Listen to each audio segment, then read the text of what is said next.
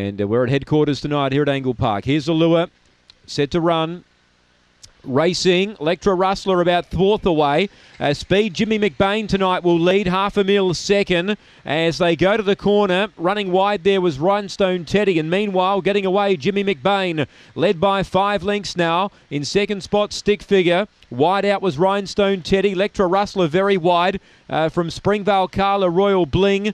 Towards the rear, half a mil and Roxy Roller, but in front, Jimmy McBain sailed away. It's 3 lengths clear. Stick Figure does the pursuing, but Jimmy McBain wins. Stick Figure second. Electra Rustler, no luck again for him. I think he grabbed third from Rhinestone Teddy. Then came behind them Springvale Carla, half a mil Royal Bling, Roxy Roller. The time's around the 29.90 mark. Jimmy McBain jumped on the lure tonight. Too good. 29.95. Personal best equalled here. Jimmy McBain, number 1. He's been runner-up his last 3. Tonight he's found the lure and kept running. 2 Stick Figure second.